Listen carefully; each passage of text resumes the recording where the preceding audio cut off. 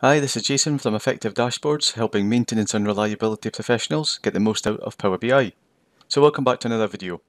In this video, I'm going to be talking you through how you can add labels directly next to lines on a line chart. Okay, so let's get started. So this is what we're going to end up with. We're going to end up with a line chart and the labels are going to be directly next to the lines on the line chart. Now, there's a couple of ways you can set up a line chart. Obviously, you've got a line chart like I've got here, which has got just multiple measures, and each one of these measures has got a label associated with it. Or you can have a line chart that has got a legend that is split by a series of categories. So, for example, you might have a line chart that shows cost by department. Okay, so there's the two options, but I'm going to go for the one with the measures. So we're going to end up with this option here, and there's a couple of extra pieces to this video where I'm going to show you how I add in these little dots and the labels to the latest data point. Okay, so the first thing I'm going to cover is really just briefly two reasons why this is a good option. The first one is we tend to read from left to right, and as we're reading along the line, it just helps us to focus directly, spatially, if we can just see the line and see the cost right next to it, rather than if we've got an example here where we've got to follow a line and then we've got to try and reconcile that line with an actual a legend at the top of the page there. Okay, so it just makes it a lot easier to interpret the lines, particularly if you've got anything more than 3, 4, 5 lines. You're going to have to consistently look back and try and figure out which colour corresponds to which line. The second reason is that it now allows us to use the same colour for multiple lines. Now, we were not able to do that before.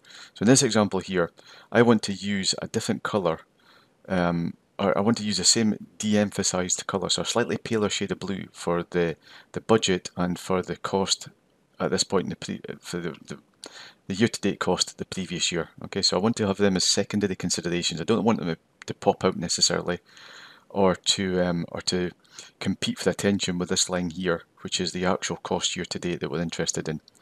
Now, prior to that, if I wanted to do that, I would need to go and create assign the same color to two labels here, or two lines here, and now obviously that's going to make it difficult to understand which one is which if they've both got the same color.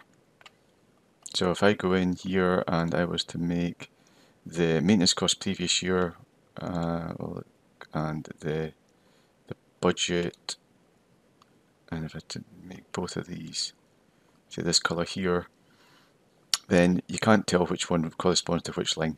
Okay, in fact, actually, let's just make sure they're both the same colour. Okay, so you can see at the top here which one corresponds to which line. You can't tell. Okay, so a couple of good reasons why it's really useful to have this option here to directly label up the lines with the actual the series label or the measure. Okay, so let's actually just go and get stuck in. So what I'm going to do is I'm going to go back in here, and when it comes to data colors, I'm just going to revert to the default. So to actually activate them is really straightforward, and we just go down and we find the data series labels, and we're just going to switch those on. And here we can see straight away they've been added on to each one of these labels. Now, a couple of things here. We've got the maintenance cost versus budget year-to-date title here, so we know we're looking at maintenance cost. So we can actually reduce this a little bit and change this description here. So I'll just show you how you can do that. So you can maybe just change that to be cost year-to-date. And that's just going to change it here. Okay, so if you want to change these labels, it's just a case of updating it on the actual, in the field, in the list of fields here. So I'll just quickly update some of these. And that just saves a little bit of space and saves a little bit of repetition. You could even get rid of cost as well, but we won't bother doing that at the moment. So the next thing is let's look at some of the actual options under this series labels. So you can change the colour. So if we want these to be blue, we can change the colour of these. It doesn't stand out too much. Let's change it to that colour there. Okay, so we can change these colours if we want to. We can, I'll just change it back again for the time being. We are going to play with these colours in a second. We can change the position of these. So left or right, you can see that's in the left. Now it has actually done a little bit of cropping of the actual labels here because this is just far too close to each other. If we make it a bit bigger, yeah, you can see that's kind of starting to come in now. So you do need to watch out for that. If you've got a bunched up set of labels, you need to watch your access to make sure that it's not going to be hiding some of these. Now Microsoft have said they're going to release some additional features and work on this so we can get lines pointing to each of the labels. So we'll wait for that to come out and see how it looks. For just now, we'll leave it on the right. You can change the size of the font and change the actual font family for this as well. We can add a background colour. I think it looks okay on the white. I think it's fine. And then we can add some word wrap on here. Now the word wrap only comes into play when we play about with moving this back and forth. So the maximum width that's available, I would just leave that at auto. You can actually configure it, but what happens is as you get closer, you need to get really small there. It's going to word wrap it around. You can see up at the top here, but it does a pretty good job of just allocating some space and keeping it consistent. And it basically fits to the longest measure. So if you did need to make it slightly smaller, you can just reduce the size of these descriptions here. So that's a basic setup options. Not much else to it really. So if that's all you're interested in, then that's fine.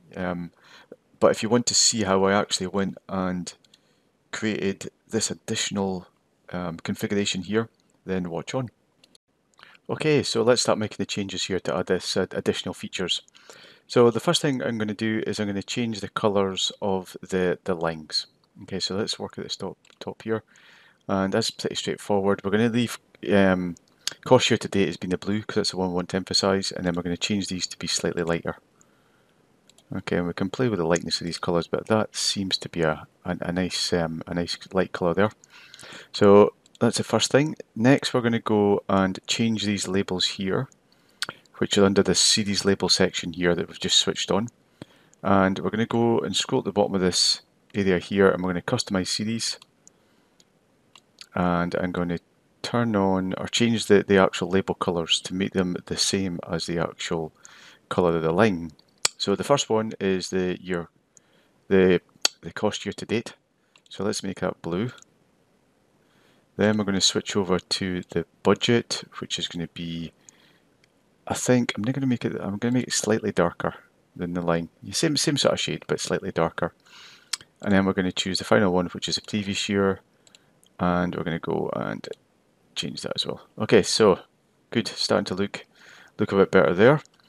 Next, we're going to go and think about how we're going to add these little dots in and the data labels. Okay, so to do that, I'll explain how I've kind of constructed it. So I've created 3 additional measures, each one pretty much mirroring the main measures we're using here. So we've got 6 measures in here. So if I take what we'll do, we'll take the latest, this one here, right? We've called it, just open up here. So we've called it maintenance cost year to date, latest date only. So what that is doing is it's returning a value only when the latest date is the selected data point. So to do that, I've created a measure that's got 2 variables.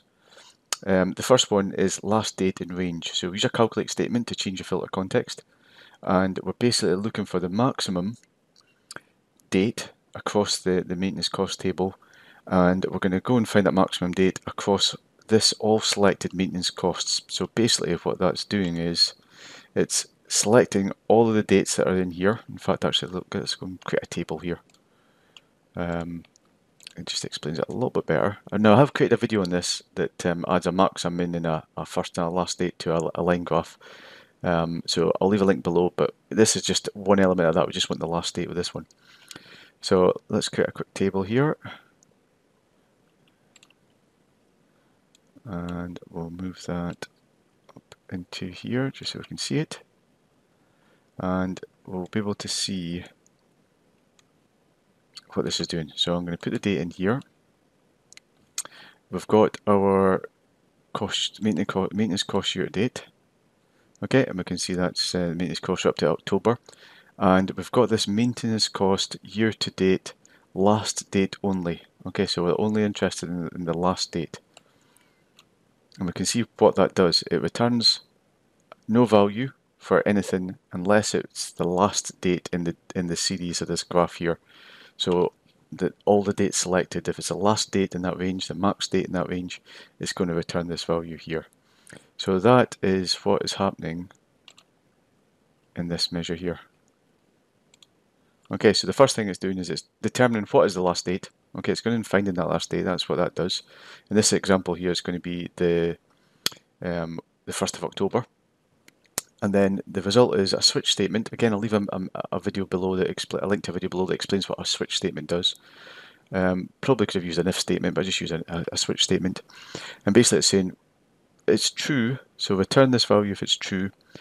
If the selected value, okay, so whatever value we're on here, is of the maintenance cost date is equal to this value here that's been stored as a variable.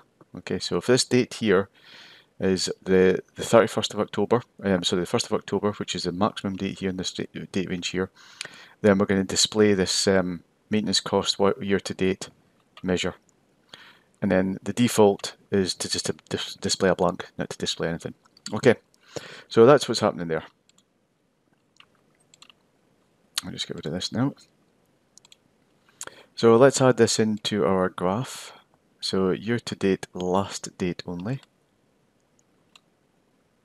Okay, so what we can see has happened here is it's added one data point, and it's just that very last data point there, and that's what's given us this dot here. Okay, there's no other data points here, just this very last one. And let's go and configure that. So we're going to go in, and I've created basically a mirror image of each one of those for the other dates. In fact, actually, let's add those in. So I've created one that's only going to show the last budget date. There's it there. And I've created one that's only going to show the last date for the cost year to date previous year.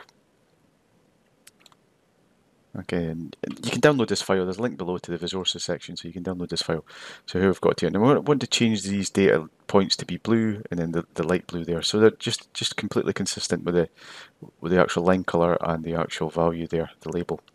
So go into data colors, and here we can see these ones here. Yeah. And we're going to change the maintenance cost year to date latest to be blue, and we can see that. And then we'll change these ones to be the same as the other. In fact, we'll make it this slightly darker one there. And we'll make it this slightly darker one there. Okay, so there's a little bit of consistency there, so it's good. That's starting to come together a little bit more there. Next, we're going to add in some labels. Okay, so because we've got these measures that have got essentially on a line graph, but it's only got one data point, which is the very final data point, we can switch on the labels just for that particular measures. So let's go in and do that. So we're going to switch the labels on. Now it's going to switch them on for everything. We don't want them on for everything, so we'll go down again to Customize Series, and we're going to go and select year to date. That's the first one. Cost year to date. We don't want to see labels for that. And then we'll select cost budget year to date. We don't want to see labels for that. And then we'll select cost previous year to date. We don't want to see the labels, so we're switching show to off. Now we can see the labels have been left on here, so it's good. So let's go back and just change a few things about the labels that are shown. So maintenance cost year to date, latest date only. Let's go and change the label to be blue. And let's also go and change the actual position to be under. And we'll do the same with these other ones. So change this one to be this color here. And we'll change this one here, previous year to date, to be this color as well. Okay, now there's a little bit of an issue here with the how it's been actually displayed on the screen. In fact, let's go and change that one to position under as well. Okay, it's not quite It's not quite giving it a bit of space. There is a way you can solve this. Again, I've got a video below that I'll leave a link to, but I'm not going to go into it here. But anyway, we can see these labels are roughly, you know, they're displaying okay, not perfect. Okay, so I think we're pretty much there. The last thing I want to do is I just want to make this a little bit bolder. So let's go into this data series here for the series labels, and what I'm going to do there is I'm going to go to this year to date. It's already blue. I don't want to increase the font size, because if you increase the font size it doesn't look particularly great. It looks inconsistent with other fonts really. But I do think you can use this bold. Okay, use this bold, and it just helps it pop a little bit. So there we have it. We've got this. We've got ourselves this this one here. It's actually, yeah, the auto adjust isn't quite working properly. Here we go. If I put that in like that, it's still putting it underneath, because that's where we've told it to put it. But anyway, I think you can get the gist of it. One last thing, you can see this is actually quite big now, and there's quite a lot of white space and a bit of wasted space here. I'll just explain how to fix that. It's basically auto-adjusting this space to the largest measured description, and we can see we've got some quite big descriptions here. So let's go in and we'll just trim these down, and we'll just put LD for latest date. Quite a lot of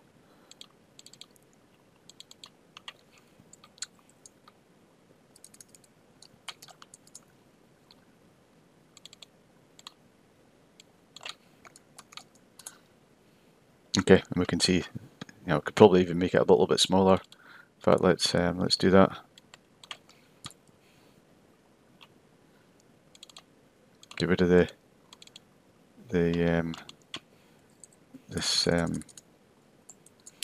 maintenance at the front here. So just a little bit of an extra kind of consideration. Yeah, it's made it that little bit smaller. Okay, so hopefully you found that useful. A little bit extra stuff here that's probably isn't really related to these data series labels, but if you want to kind of just understand a little bit how a little bit more about how I was actually dealing with these. Oh, one last thing I need to do is actually change this line here. So let's go into our shapes, and we're going to go to customize series. I'm going to choose the budget for the previous year to date, and I'm going to change this solid line here to be a dashed line. Okay, so yeah, that's it. So I do like to differentiate them, because it just actually shows you that that's important, and I don't know, it just kind of looks a little bit better. That seems to be, in my mind, less important again than this one here, and then that's the most important line there, which is the one we want to focus on. So if you found this video useful, then feel free to give it a thumbs up. That would be much appreciated. That'd help me out. And if you're finding this for the first time and you want to keep up to date with the latest videos, then click the subscribe button, and I release a video more or less every week, and you get a notification. So thanks for listening, and I'll talk to you in the next video.